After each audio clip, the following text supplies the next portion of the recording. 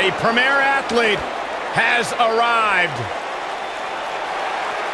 Byron, get ready to count abs. You might need to take your shoes off. The contest is a tables match and is for the ECW Intercontinental Championship. Making his way to the ring from Long Island, New York, weighing in at 196 pounds, the premier athlete, Tony Nese. 1, 2, 3, 4, 5, 6, 7, 8. That's 8 reasons why I'm the premier athlete. 8 reasons why I'm better than each and every one of you.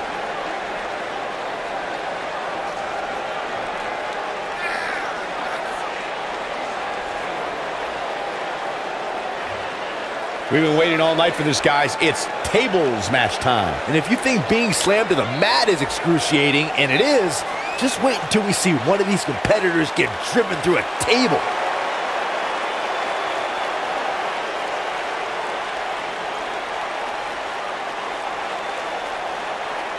A man who says he moves like a cruiserweight but hits like a heavyweight.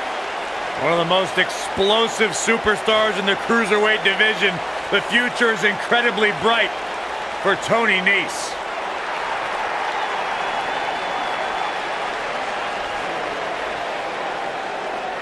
You ready for a Lucha House party? Yeah, I am.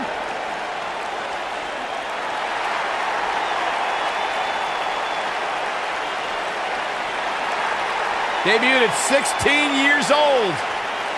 And his opponent, from Guadalajara, Jalisco, Mexico, weighing in at 175 pounds, Gran Metalik.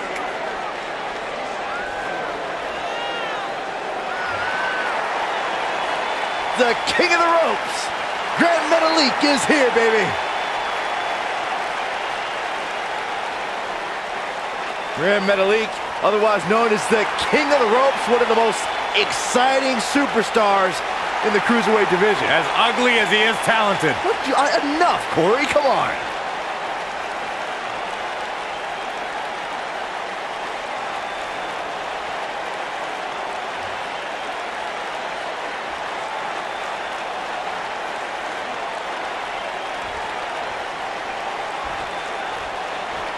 Here we go as we kick off this tables match. This is savage, Cole. The human body wasn't designed to be thrown through furniture.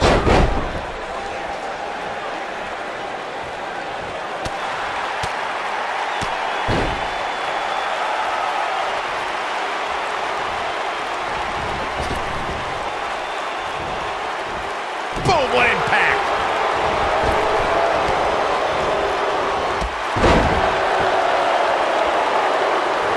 What a stomp! Good grief! Inverted suplex. That hurt.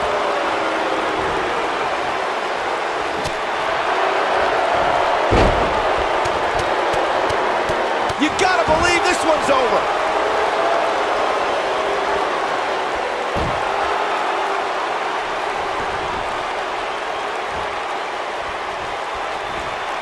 Hooked up, and... Ooh, what impact! Ooh! Oof!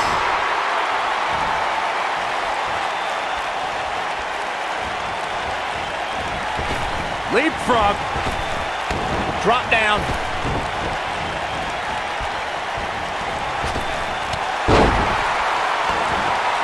Tony Nese has truly earned his nickname of the premier athlete since joining 205 Live. He's not only racked up some big wins, he's also maintaining the best physique in WWE. He looks a bit off his game here.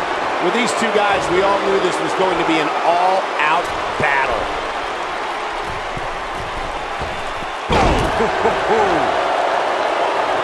Michael, you mentioned Nese's physique, and trust this uncrowned pose-down champion over here.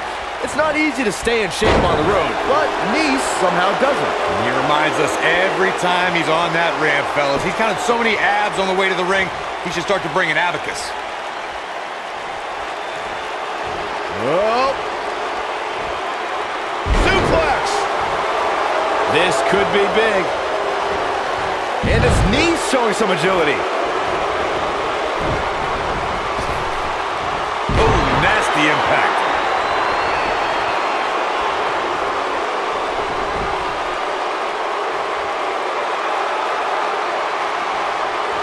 Through Kofi Kingston's career, the exciting superstar has competed in several types of WWE matchups. It didn't take long for Kofi to get comfortable in the tables match environment. At 2011's TLC event, Kingston took on the Celtic Warrior Sheamus in a tables match for the United States Championship.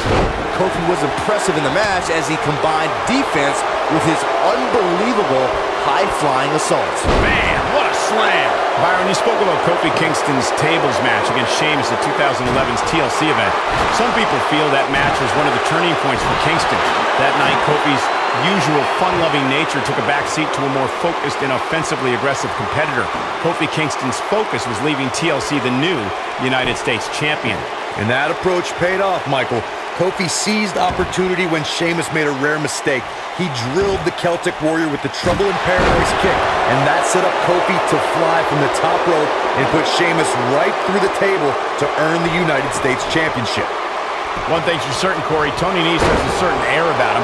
Just his attitude. Walks around like he owns the place. And some slack, Cole. There's not really much Nese could do about it. He's from New York. There's no question that all New Yorkers have that attitude about him. He's not looking like himself here. I fully expect him to bounce back, though. This is the type of one-on-one atmosphere where he thrives.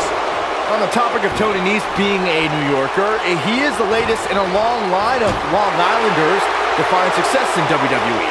Of course, most notably, there's Mick Foley. I guess we can't forget about Zack Ryder, who might be the only guy who takes more gym selfies than the Premier Athlete. It's a good thing Foley never takes gym selfies, so I guess it all evens out. Oh, man, right to the arm. Hyperextend your elbow. And his knees showing some agility. It shouldn't be a shock that the Dudley Boys were involved in one of the most intense tables matches we've seen in recent memory. At the 2015 TLC event, the Dudleys called on their Extreme brothers Tommy Dreamer and Rhino to battle the Wyatt family in an 8-man elimination tables match. People were flying. Pump handle.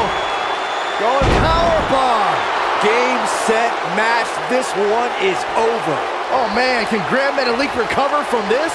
The match at 2015's TLC event with the Dudleys, Tommy Dreamer and Rhino versus the Wyatts, was chaos from this. Slammed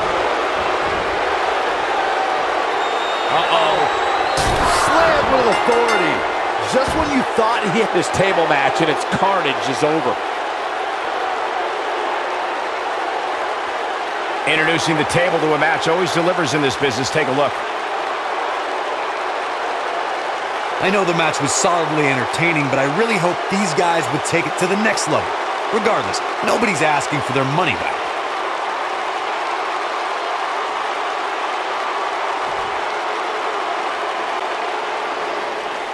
Here is your winner and new ECW Intercontinental Champion, the Premier Athlete, Tony Nese.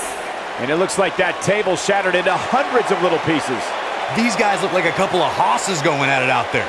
Great match. And I'll tell you,